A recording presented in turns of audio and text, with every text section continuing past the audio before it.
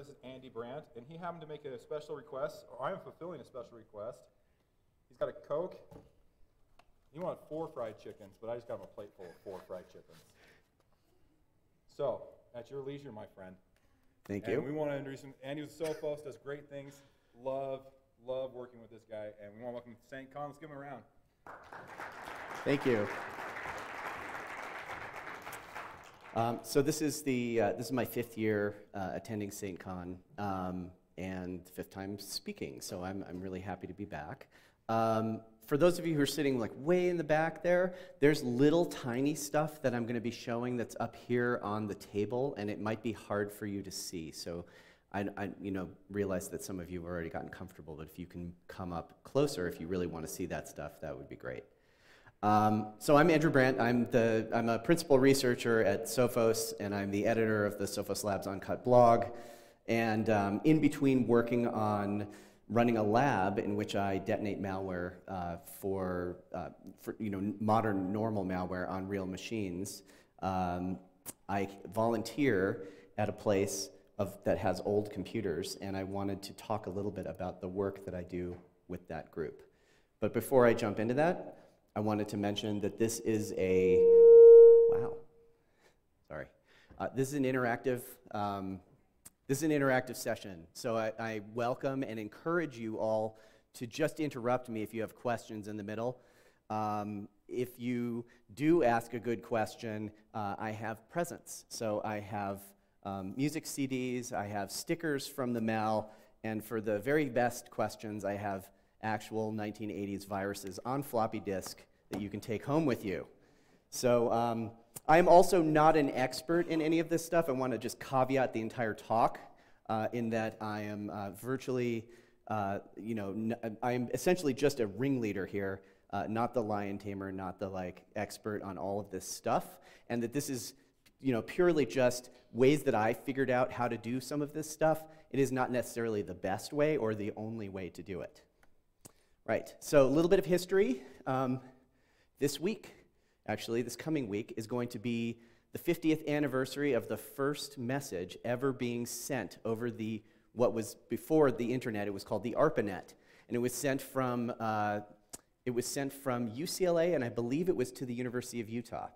And so that's a picture of some of the guys in the lab at UCLA, because they're celebrating this milestone next week. And the first message was just those 2 letters, LO. And does anyone know why? Has anyone heard this story before, and do you know why the first message was LO?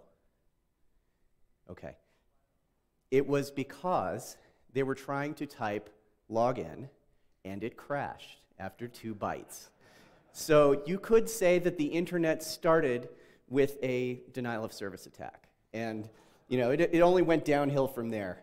34 years ago, computers were becoming fashionable accessories, and you even had people like Andy Warhol and Debbie Harry from Blondie being pulled out of the dustbin and trying to be promoting computers as creative tools for artists.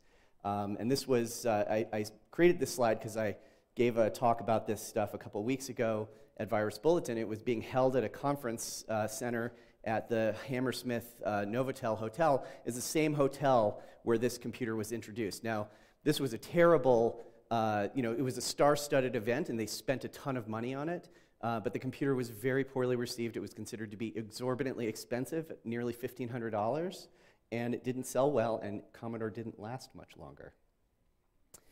So I mentioned I've been doing some volunteer work, and this is the place where I do the volunteer work. There is a lab at the University of Colorado Boulder called the Media Archaeology Lab, and it's actually set up by a literature professor who was doing her graduate thesis on, or her PhD thesis on electronically mediated entertainment and storytelling. And she discovered that as she was collecting more and more examples of this stuff, that she had to maintain an increasingly large number of functional computers and other devices in order to read the media that the games, the poems, the stories were written on. And that became this Media Archaeology Lab. But the craft, or the study of media archaeology, is actually a serious academic pursuit. And it does require necessarily not only maintaining the software, but the hardware to play it. So the lab is where we do that, and this is just a picture of the front room in the lab, and you can see it's basically arranged in kind of a rectangle, and it's, the computers are in the room roughly oldest to newest in a certain chronological order, and on one side is all or I guess it's Power PC Macs, and on the other side is the other older and newer computers as well. But we also have a lot of entertainment technology, so record players and 8-track players, and even a giant Edison gramophone that has no power, but when you play a record on it, it just absolutely is like the loudest thing you ever heard, and it's kind of hard to imagine that this thing that's made of brass and wood could make something that's that loud, but it works great, and everything is maintained in working order, so people can just come in and use them. For the purposes of this project, I used essentially 3 different platforms because I'm looking at 3 different pieces of malware that predate Windows by quite a lot, and in some cases predated DOS. Maybe not all DOS, but MS-DOS. Although Microsoft was writing the DOS and some of the BASIC interpreters for some of these really old computers. In fact, if you look at even the TRS-80 Model 3, which came out in, I want to say, 79 or 80, that it was one of these computers that used Microsoft BASIC as its main thing. Right, so these 3 machines, the Apple II, the Commodore 64, and the VAX. So it was really hard to bring a VAX machine here. I don't actually have one. What I discovered is that it was much easier to kind of create a simulated VAX machine in this little box that I've got here on the table, which is called a PyDP11. But these are basically the 3 platforms that I used. And as I mentioned, most of this malware predates MS-DOS and Windows. The platforms that they're on are obsolete. Most of it won't work on anything that you have in your house. So why do we need to study this stuff, right? These are the 3 pieces of malware that I'm going to be talking about today, the ELK cloner, BHP virus, and the Morris worm. I'll tell you why this is really important. As I was doing this work, I had no idea what to expect and how, I was learning as I was going what these things do. And what I discovered is that in studying all of these old, ancient viruses, I mean, the ELK cloner is over 35 years old. They exhibit many of the same behavioral characteristics and use some of the same techniques and tricks that modern malware do. They are essentially the missing link in the malware chain. And it is, the more you look at it, the more you realize how much of new stuff is basically based on this ancient stuff. So let's start. I'll talk about the ELK cloner first. It was one of the earliest malware. I say one of the earliest. A lot of people call it the earliest malware. The problem is that there's probably stuff that we don't know about that never got released or that wasn't as virulent. But it's definitely one of the oldest, if not the oldest. The way that it worked is that when you ran it, it would be on a disk with some games. And the games would be infected and trigger ELK cloner to load. ELK cloner would load itself into memory. And then the way that it worked with most people who had Apple II computers is you would have like a DOS, it's called DOS 3.3 boot disk. You would pop that in, boot the computer, pop that out, put in your game, play it, pop that out, put in a different game, do whatever you needed to do. So that basically the operating system kind of was memory resident and not dependent on the disk being in the machine all the time. So the malware was also memory resident, and it would write itself into the boot sector of the floppy so that every 50th time that you started up the computer, it would play a message. And the message is here. You can see it in the source code. I'll just read it because it's just such a fun little poem. It says, ELK cloner, the program with a personality. It will get on all your disks. It will infiltrate your chips. Yes, it's cloner. It will stick to you like glue. It will modify RAM too. Send in the cloner. So the guy who wrote this is actually still around. His name is Richard Skrenda, and the source is on his website. So it was really easy to find. But like most of the people who I spoke to about the malware that I studied in this discussion, the creators didn't really want to talk about it, and they kind of distanced themselves from it. Now, Skrenta he's not ashamed of it, but he hasn't been particularly forthcoming and basically just wants to put it behind him. And that was sort of my experience with everyone else that I spoke to as well about all the malware. But so the trick is, to get this thing to work, we had Apple II computers, which was easy because we have a whole set of different ones. We have it's a hardware and software combination gizmo called an ADT Pro. So ADT Pro is the software, and there's a client that runs in Java on modern Windows or Mac PCs. And there is also a network adapter that's plugged into the back of the device. And so what ADT Pro does is it allows you to have a modern computer and move files back and forth from a modern computer onto the Apple II, and even write to floppy or load things from the modern computer directly onto the machine as though it were the floppy. We also used a couple of different Apple II compilers and a copying program called Copy2+. So I mentioned that the site where Skrenta's got his stuff, it's right there. It's all the source code. It's not the object code. And like a lot of early malware, it's written in assembler.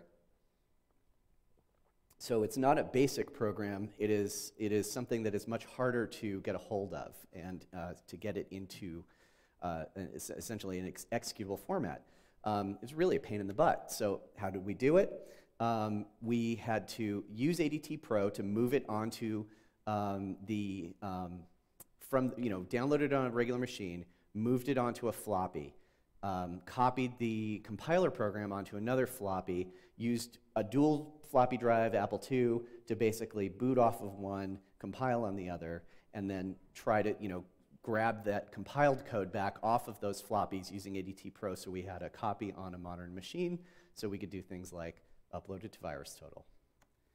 And I just wanted to point out, so this particular machine came out in 1982. The malware came out in 1982.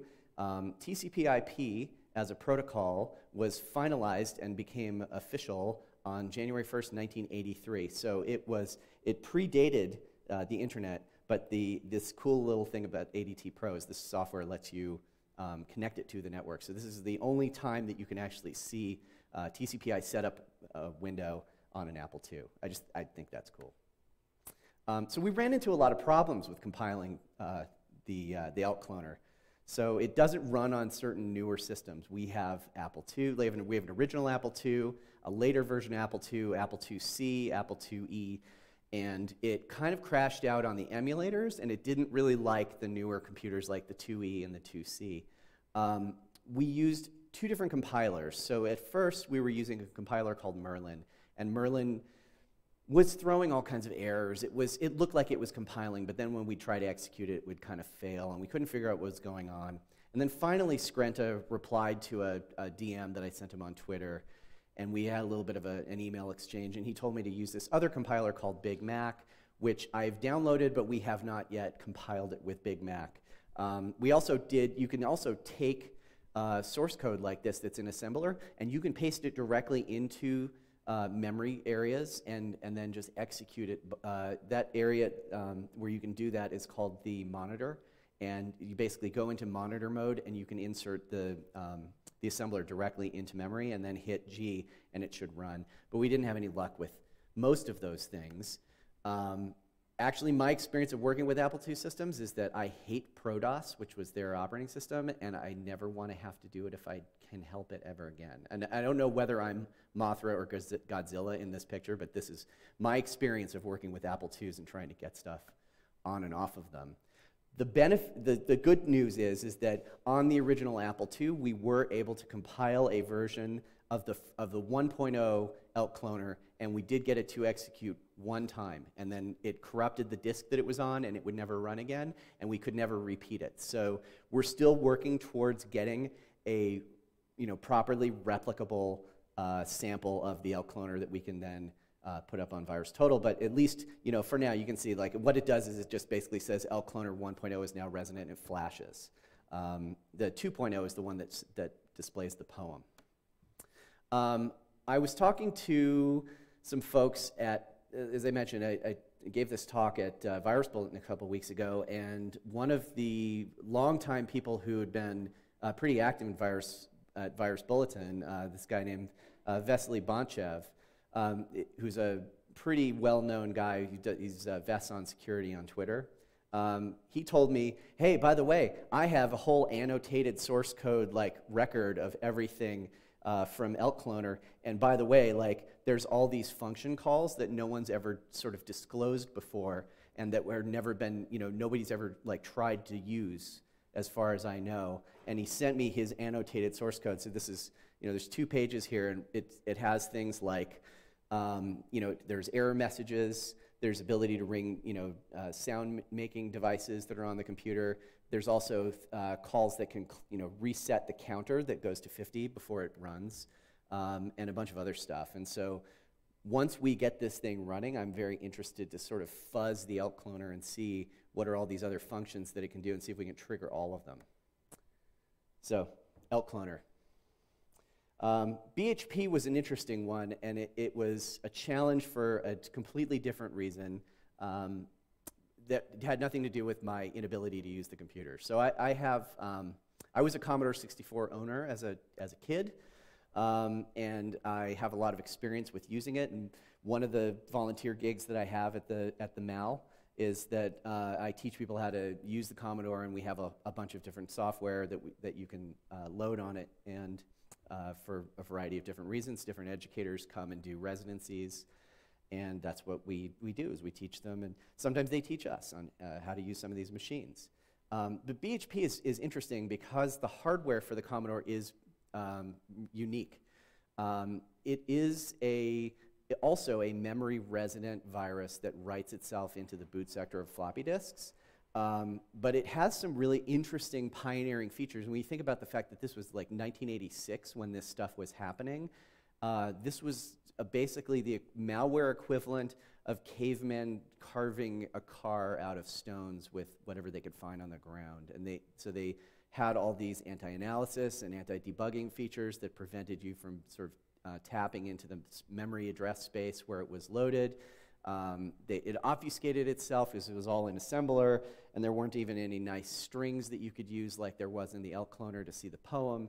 And the coolest thing about it is, so the Commodore hardware, especially its 1541 floppy disk drive, is really a unique piece of hardware in that it's not just a floppy drive, but it actually contains a bunch of RAM and a bunch of processing power, so it actually can offload a lot of the tasks that would normally have been done by the computer. And the reason that Commodore designed it that way is that they assumed, probably rightly so at the time, that they wanted to be able to just shunt as much data into the floppy drive and let it do most of the heavy lifting of reading and writing off the disks so that the computer would be free to do other stuff.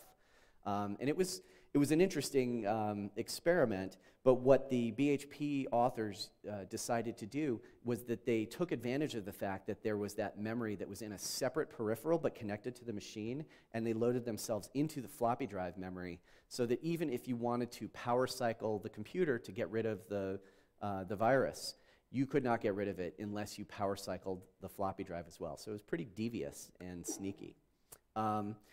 So to reproduce BHP was actually much easier. Again, I have a lot of experience with the Commodore. We have all the devices there. I used this tool, which is called a Zoom floppy.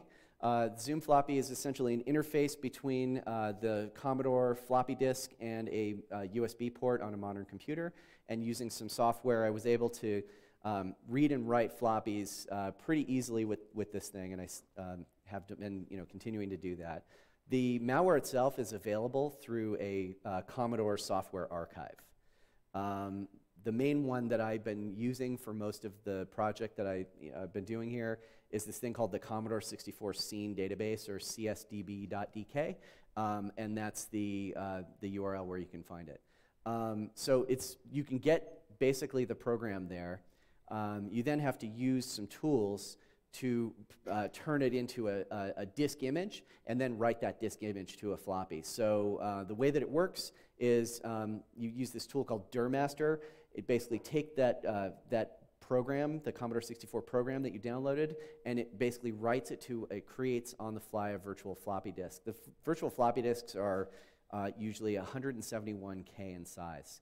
The malware is about like 2K in size. And so you write this with Duramaster, create the disk, and then use the other tools with this CBM for Win. So CBM, Commodore Business Machines, was their protocol that they use. And there's CBM for Win, and then there's GUI for CBM for Win, because I hate using command line stuff. So I like to drag and drop things, and so I use this old GUI that someone had written, and you write out the program onto the thing. And when it runs, it is supposed to look like this. What I found is that there's a couple of interesting caveats with that.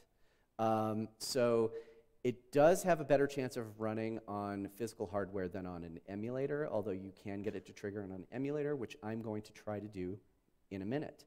The Commodore has a clock built in, but it doesn't have a battery. So basically the clock starts at 0 as soon as you turn the machine on, and it just starts counting up from there. If the seconds on the clock end in 2 or 4 when you launch the malware, it will trigger. So it's basically it's a roll of the dice. It's about a 1 in 5 chance in any given time you're going to trigger it to infect. And technically it's not destructive, but it does overwrite parts of the disk, and occasionally, you know, if you got a lot of stuff on a floppy, it might just, you know, trim off the end of the directory, which means you lose the ability to run your program. So with that, I'm going to bring up the Commodore emulator. It's called Vice. And I've already loaded the directory for this virtual floppy disk that I've got here. It's on drive 8. And so this file is called BHP virus. So the way that you load programs on the Commodore is you just type load, quote, the program name, quote, comma 8. Now the way that it works is the malware loads. Most of the content of the malware is in memory, but there is a basic component, basically a hook in BASIC, that allows you to trigger it. And when you execute that hook in BASIC, it goes into memory, reads the instructions in the command set in memory. Then that part of that command set rewrites the basic code that is in memory for where the user has access to it, and changes it. And only after that has happened does the malware trigger itself, or will it trigger itself. So I'll show you. This is the basic code of the malware that just all it does is say, go to this obfuscated memory address, obfuscated if you can't do math, and then run this thing called virus. So we hit run, and we get this error. This is fatal error in U computer.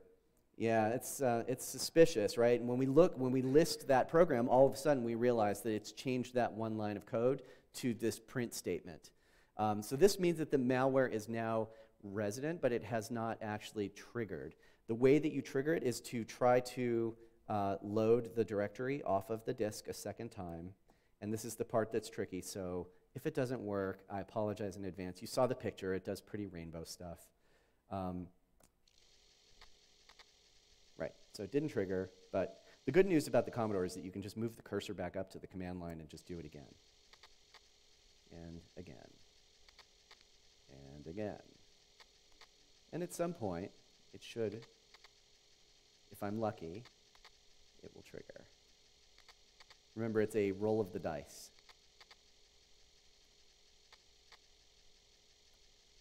And it did it. There it goes. All right, and so that's the entirety of the virus, right? It says, Dr. Strobe, and Papa Hacker was here, co-programmer Garfield. Hallo Dickerchen, dies ist ein echter virus. I don't speak German, but like, there's a bunch of people at VB who did, and they basically said, this says, hello fatty, this is a real virus. And that's it. And at this point now, that floppy will be infected, and it will have like placed that bit of code into ROM on the into RAM on the floppy disk, and then if I were to take that floppy disk out and swap it with another one, it would infect that. There is actually also, by the way, a malware remover that basically goes through and scrapes the floppy drive looking for pieces of the code. So even though they used obfuscation in the code, they had chosen, they gave it this instruction set that allowed it to pick a different random memory address every time it was loaded, and then they failed to actually use that instruction. They just jumped over it. So it always loads in the same place. So most of the BHP cleaners basically just go to that address, look to see if there's something there, and wipe it out. So that's it, BHP. Right, the Morris worm. All right, everybody's talking about this one because it's kind of a big deal. I'm sure everyone in this room knows about the Morris worm, but if you don't, or if you're not all that familiar with the story, I have a little video that I wanted to play to kind of bring you up to speed. And hopefully it will actually play. It doesn't look like it's doing it. Hang on. All right. Can we turn the sound up? Life in the modern world has a new anxiety these days. Just as we've become totally dependent on our computers, they're being stalked by saboteurs. Saboteurs who create computer viruses. The Defense Department, universities, and research centers are still recovering tonight from a computer virus that brought a nationwide network to a standstill. One of the institution's hardest hit was MIT. David Bowery reports. It was first spotted at NASA Ames and Rand. It came from California, maybe. Traveled by electronic mail. It spread across America. How insidious was this virus? Well, it spread very quickly. There are reports in newspapers today that it has made its way to Europe and to Australia. It arrived at MIT in the middle of the night. The students were safe. Their computers weren't. Just ran. It would enter your machine, it would do its thing, it would go to other machines. At MIT, 200 computers were infected. Across the country, the toll might be 6,000. It could have been worse. We believe it was intended to spread more slowly than it did so that it wouldn't be noticed as quickly, which would actually have been more insidious if it spread out to a large number of machines and, say, held a surprise and did something. Mark Eichen, student and part-time virus hunter. Once we had it stopped, we were able to take it apart, sort of like dissect it and tear it apart piece by piece. These three processes right here, these three programs, the SH with the parens around them, are in fact copies of the virus that are running there. It's not really a virus, it's a code, a set of instructions, an act of sabotage that started on a floppy disk. This virus spreads by disk and by telephone. It's just a call away. And like a virus, it replicates like crazy. Look at this, and look at this, and look at this. And as it replicates the code, the so-called virus eats up large amounts of memory. It wipes out stored data or cripples the hardware. This virus clogged a system linking thousands of computers, but apparently did no damage. It's benign. It's not malicious. It attempts to do no damage besides propagate itself. And that's why I think it's a warning. The suspect? Somewhere, a dark genius. I suspect it's an A student, a good A student. So lost computer time, but no files destroyed. Just a thrill for the virus hunters and a warning. My personal speculation is that this is somebody who is trying to warn people to say, it can happen to you. Mr. President, we have not even been able to isolate the cause. The virus, if it is a virus, is like the common cold. It is everywhere, it is nowhere. For the 10 o'clock news, I'm David Bowery. Yeah. So there's a lot of themes in this news story that feel very modern. Like someone was trying to teach someone a lesson about vulnerability without causing damage, but trying to make a point. At the time that news story ran, nobody knew that it had originated in the lab of Robert Tappan Morris, Jr., who was a student, I believe at Cornell, if not MIT, I can't remember. But yeah, it happened almost 31 years ago to the week, and it actually spread using a number of different methods. So there was an exploit against the finger daemon, there was an exploit against sendmail, and there was a brute force attempt against a bunch of different accounts on the machine. One of the things that was crucial is that it was only able to target machines that were running BSD 4.2 or 4.3 on the VAX 11 or Sun workstations. The Sun workstations were able to get infected, but they couldn't spread the malware. So really the VAX was the only platform that spread the malware further after it got infected. It took advantage of an interesting feature in that version of BSD where if you had an account on a machine and that machine was trusted by another machine, you could log in without a password, just using a username on that second machine, so that there's basically this like transfer of trust from machine A to machine B without using a password.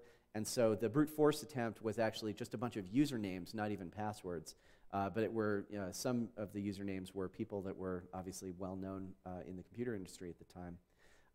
It had an ability to throttle itself, so it was only supposed to spread 1 out of every 7 attempts at trying to connect to a remote machine. But what Robert Morris didn't realize is that that was nowhere near restrictive enough a limit to kind of keep it from going haywire, and it went completely ballistic. And like they said, it kind of spread like wildfire across what would have been the ARPANET or the early internet in those days. It also had a hard-coded IP address, which still exists in the source code today, and it points to a machine at UC Berkeley, which is, of course, offline at this time. And it disguises itself as a copy of shell, but it's this shell with parentheses around it. So take note of that, because that's actually relevant. So soon after the worm was released, and it took 2 or 3 days of putting a lot of heads together to do incident response and figure out a method. And the incident response methods were to either rename sendmail on the infected machine so they couldn't be reinfected, or to patch sendmail to get rid of the vulnerability that allowed it to be leveraged to send out more copies of the worm. The technical report here, it was written by this professor, Eugene Spafford, and it's actually it's a great report, and I think it's probably the first example of a proper academically written malware analysis paper. And it is a really interesting paper, because it does discuss how there was issues with the incident responders and the people who were at the heads of this group of people that were tasked with dealing with the worm, decided collectively that they would never release the worm code to the public because it was too dangerous and someone might mimic what had been done and relaunch it against other machines. And everyone knows what happens when you keep things obscure. It obviously keeps them secure forever. So to reproduce the Morris worm has actually been the biggest challenge so far. So I'm not really a Linux user, not a Linux guy, not a BSD expert in any sense of the word, and certainly not an expert in workstations. So you need to have either the VAX or the Sun. You need to have the BSD set up on it, which was a very tedious process involving something like 20 different floppy disks and loading them onto I think it was a 5 megabyte hard drive that the thing used.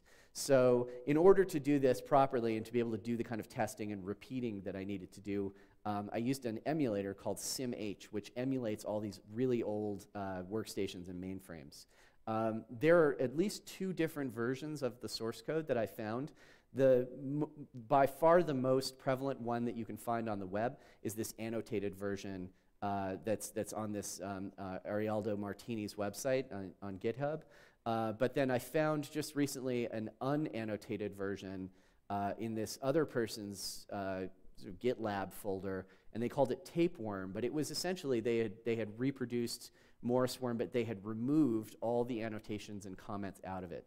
All those annotations and comments, as far as we know, that they were added afterwards by people who had done post hoc analysis on the worm, and they had done decompiling and reverse engineering to create the source code. So even though I have to sort of functional copies of the source code. As far as I know, they're not real because they have all these comments and edits and notes about how the worm works and what it does. And I've had no luck in asking people like Gene Spafford and that guy Mark Eichen, who was in the video who I contacted, and a bunch of other people all basically said, oh, well, it's out there floating around on the internet somewhere. No, it isn't. So as far as I can tell, I showed you at the beginning of this section, there was a screen that showed a floppy disk from the Computer History Museum in San Jose. If that floppy disk actually has the Morse worm on it and it wasn't just copied from one of these GitHub repositories, that may actually be the source that I need, and I'll be reaching out to them soon to try to get a copy. But I needed hardware to build it, right? And I wanted to do something fun.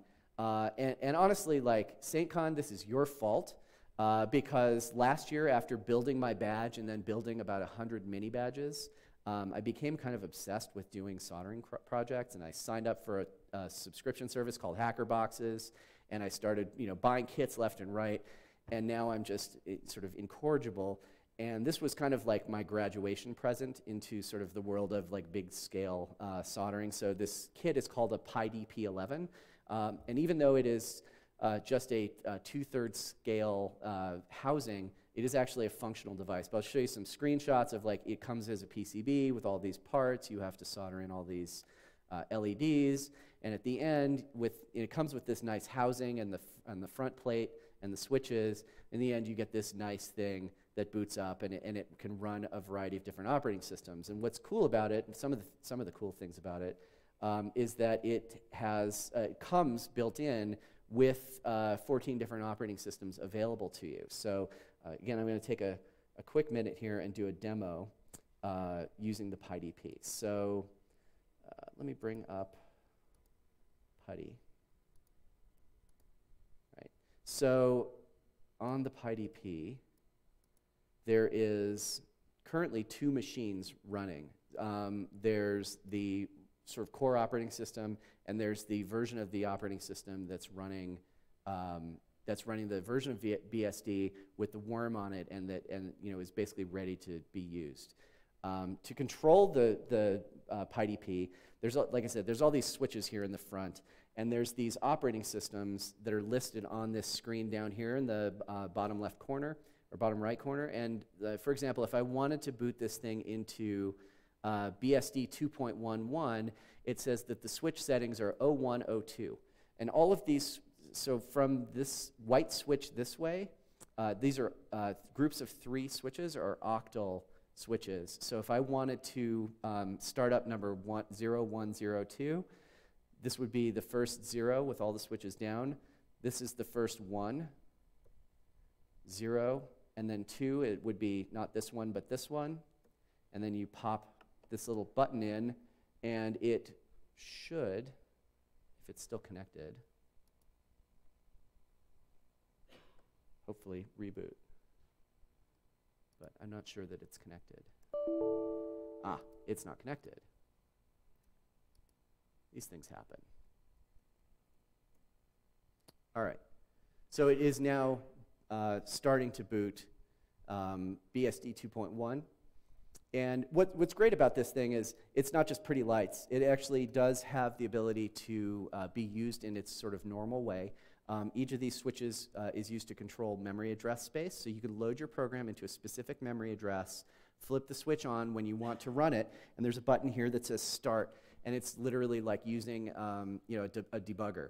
So you hit Start, you can run your program. If you decide at some point you want to pause it, there's a halt button here, and then you can step through it with a mechanical switch. And so it is actually kind of a cool thing to be able to do experimenting with this stuff. And this dial actually sets it to use memory space that's used by the kernel, or memory space that's user space, or program space.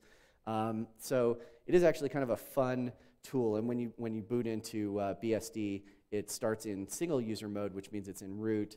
Control D takes you into multi-user mode, and then you can log in as with a proper user account. It's more like the old BSD, the way that it would have been. But so, in addition to all of those operating systems, so there was not a version of the vulnerable Morse worm operating system on this device. But I've met a guy who is By day, he's a patent attorney in Los Angeles, and by night, he's a PDP expert and BSD guy. And I was really grateful to meet him because he built me this version of Unix that's basically vulnerable to the worm. So let me log in.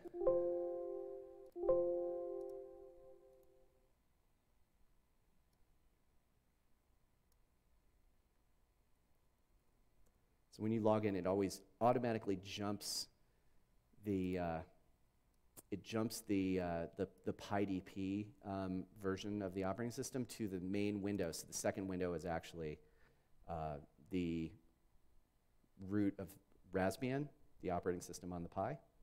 So there's a directory in here called 43BSD. And, oh, I think it was running already. Yes, it is. All right, I need to kill it, and then we can start it again.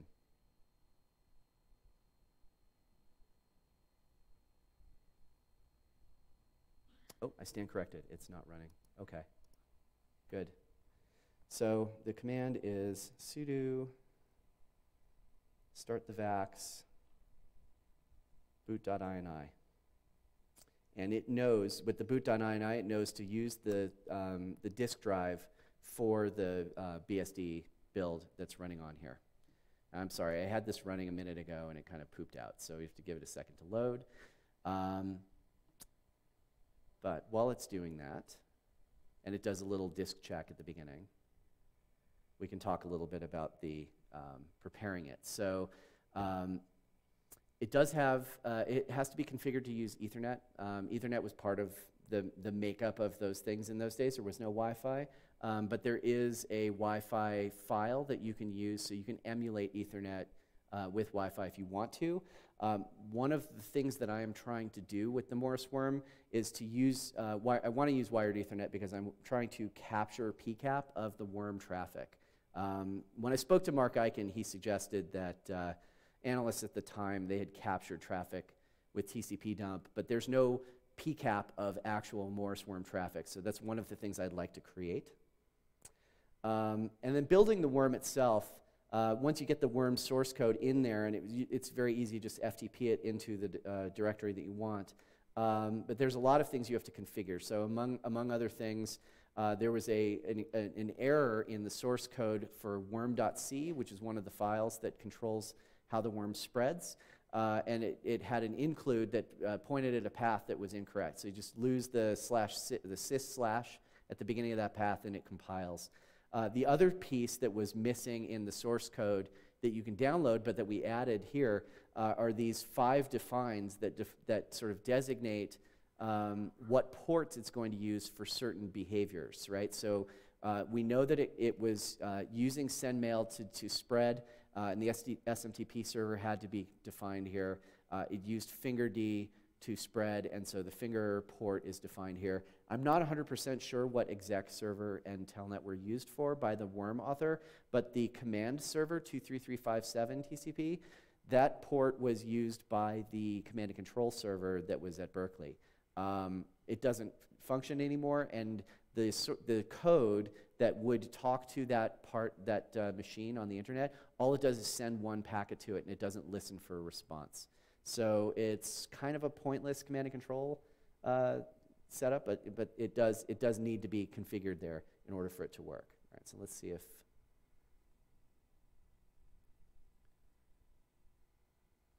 All right, that's the other one. All right.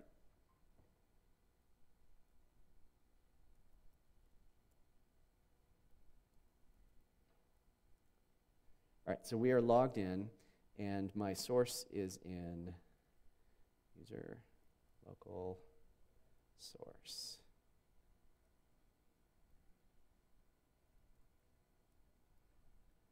And there are 3 directories in here. I've got the annotated, the unannotated, and a leet version of the malware in here. So we'll go to just the Morris worm directory.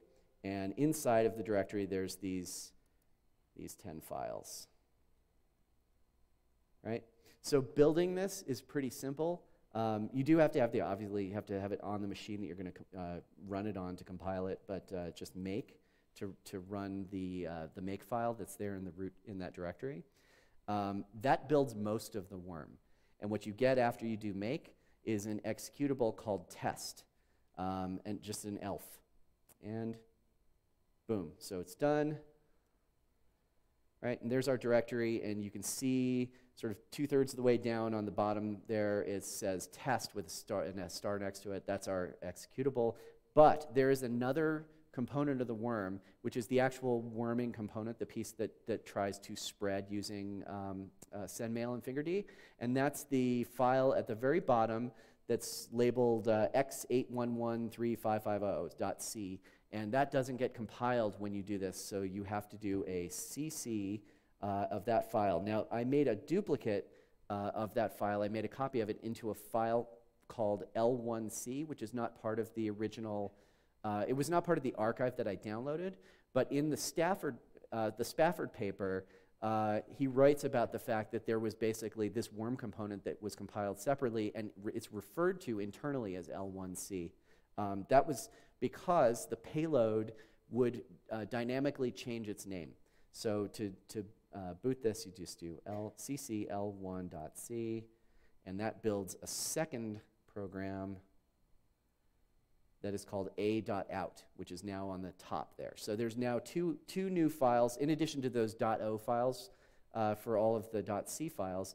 There is a.out and test. This is where it gets tricky, because there's no instructions anywhere on how to run the malware. So it took a lot of poking through the source code and trial and error to try to figure it out. And for the most part, I was not successful. However, this morning, I had a little bit of an epiphany as I was preparing for the talk, and I tried something different. So, as I mentioned, this a.out is the part that you run, and that is the worm binary, that's the executable. It requires 3 arguments, and the arguments have to be in this order. After you write, the program name, the IP address that you're going to target as its first target, what it's going to try to connect to, a port number, which in the case of the worm can be 79 if you want to do fingerd, or 25 if it's SMTP, and then a magic number. And I was thinking about it, and I couldn't figure out, myself and this other guy, the patent attorney, we were trying to figure out what's the magic number? Like, how do you even do this? And finally, it came to me this morning as I was working on this. Damn it, they're magic numbers. They're right there. So yeah, then I looked, and I'm like, okay, well, I'll give that a try. So let me show you what happens. So the command is a.out. We'll just give it an IP on the same subnet that I'm on, port 79, and then the magic number, or one of them, is OX00148898. Interesting thing about this, tomorrow I'm giving a talk about a ransomware called Megacortex. We discovered, the company I work for discovered it in May. It hit a bunch of our customers, we did a bunch of postmortem on it, and it got a lot of press. It also requires essentially a password to be input into the command line, otherwise you can't launch the malware. And it just strikes me as really familiar to see this command line where you have to have this this magic number that's hard-coded into the binary, that it won't run unless it has that, and it's the same damn thing. So I'm gonna run this. I'm sorry that the text is so small. I'll make the screen as big as I can, but we run it. It doesn't say anything, but if you ps aux, at the very bottom you can see here, there's that a.out in parentheses, which is exactly what you saw in that screenshot from the guy in 1988 when he was pointing at the screen and saying, this is the copy of the worm. One of the behaviors that it does is that it will rename itself sh, but it does it with the parentheses, and it's essentially trying to make itself, this is essentially the same as a modern Windows malware renaming itself explorer.exe, but with a 1 instead of an L. And so it's just trying to hide in the process list, so that it makes it harder for people to notice where it is. But it was so noisy and created so much of a mess that it couldn't help, people couldn't help but notice that it was this one process that was basically consuming all the CPU cycles on the VAX and causing everybody's like jobs to crash and making everybody mad for about 3 or 4 days. But yeah, that's it. I mean, it feels a little bit anticlimactic to say, like, we've just run the Morris worm for the first time in 34 years, but we just ran the Morris worm for the first time in 34 years in this room, and I'm pretty proud of that. So, very nice, right? So we're still trying to get that source code. I mentioned I'm going to be reaching out to the Computer History Museum. But if some of you know this person, Hexadecimate, on Twitter, she is a researcher who works for another company, but she also was, on a side project, was trying to see if she could FOIA source code from the FBI. So she filed this FOIA request with the FBI, and just yesterday got her response that said that in response to her request for the Morris worm source code, that the FBI is unable to identify records responsive to her request. So the FBI does not have a copy of the Morris worm, at least in the way that Emily submitted her request. But we'll keep trying to find the original source code. Once I have something that I feel confident is the real deal, I am going to upload it to VirusTool, and we'll have an IOC list of like the world's oldest malware for everyone to share. And that's pretty much the talk. So I wanted to thank all these people who helped me do this stuff. So Oscar Vermeulen and Chase Coviello. Oscar makes this thing, does it as like a project of love out of his home. It's not even his day job. Chase Coviello is the patent attorney who built me the BSD. I want to thank my colleagues at the Media Archaeology Lab, Lori Emerson, who's our director, and Libby and Chris, who give me a lot of support and help me with some of this stuff. And then all these other people who basically helped me hunt for source code along the way were all very helpful in this regard. So thank you and thank them, because now we have the Morris worm, and we can actually say it's not just apocryphal anymore. So nobody interrupted with a question, but we have a few minutes, right? I think we have a few minutes for questions, so yeah.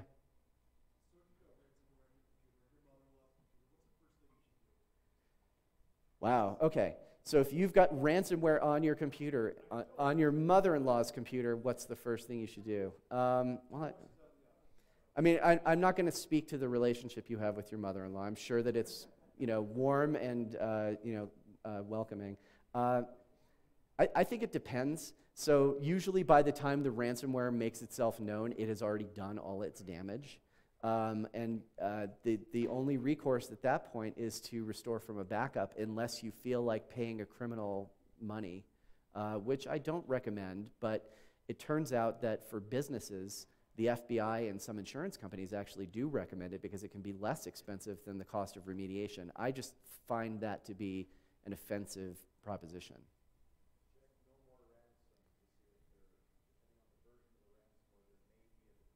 Yeah, so there's a group called No More Ransom, and there's also ID Ransomware, and what they do is you can upload the ransom note there, and they kind of hash it, and they will tell you what type of ransomware it is, and if they know that there's some kind of a decoder for it, they can point you to it, but yeah, most likely you're kind of screwed, and hopefully you just have good backups. Yes?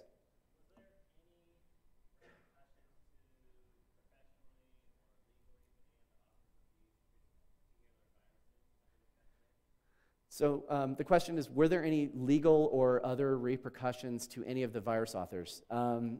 So Robert Morris Jr.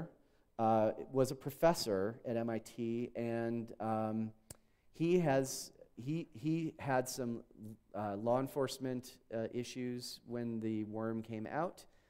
He was convicted of a computer crime. I can't recall whether he served any time in prison, but he is notoriously sensitive about the topic, and I was speaking to, there was someone who was at the conference here yesterday who said that she had Robert Morris as a professor in university, and he said on the first day of class, "You are not to ask me about the worm or you will fail." So he's pretty sensitive about it, and I can understand that, having had to have gone through all of that. He must be very troubled. But Richard Skrenta is a successful software developer, and it's not part of his daily life, and he doesn't love to talk about it or anything, but he's got it up on his website, and you can go there and download the files. And we don't know who the authors of the BHP virus were other than their handles, but hopefully co-programmer Garfield is somewhere enjoying a lasagna. Yeah. Any other? Yeah.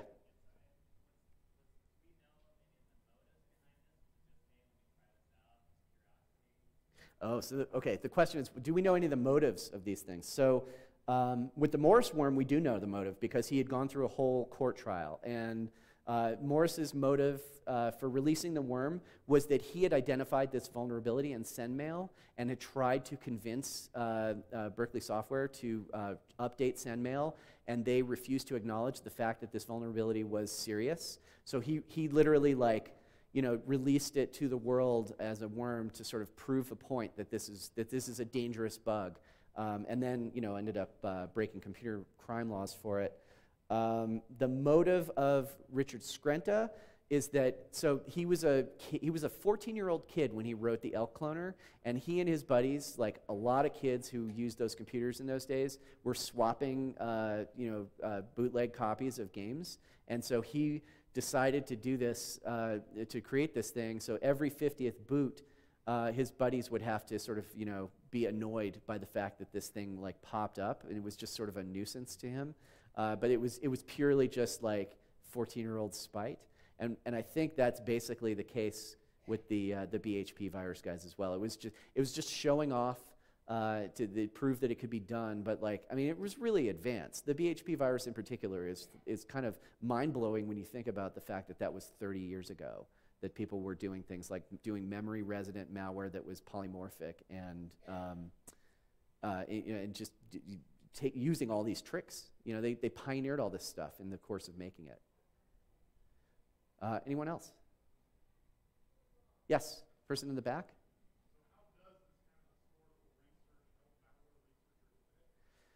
Okay, so the question is, how does this help you understand malware today?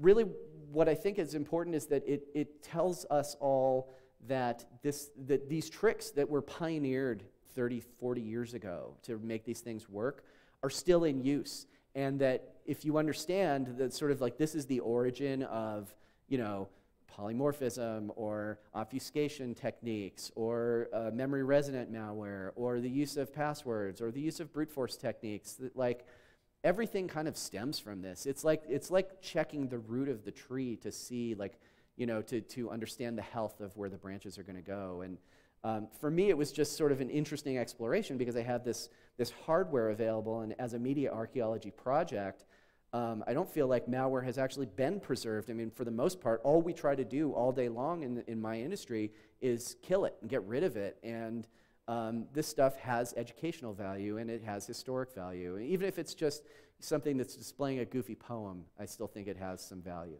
So, don't know if that really answers the question. All right? Yeah? Oh, there. Why is it called Elk Cloner? Well, it wasn't because of the elk stack. I do not know. Actually, that's a really good question, and I don't know the answer to it, but seeing as I am in contact with Skrenta, you can follow me on Twitter, and I will ask him that question, and if he answers me, I'll post it. I don't know. All right. How are we doing on time? I got 3 minutes. The folks who asked the questions, if you want to come up and choose a prize, that's cool. And if not, then I'll just start taking apart my stuff. But thank you all for coming. I appreciate it. Yeah. There will be a community talk tomorrow at 11:30 where I'm going to just walk through how to get these emulators, start them up, and where you can use you can find disk images, and you can then run your own Commodore 64 stuff on your own machine.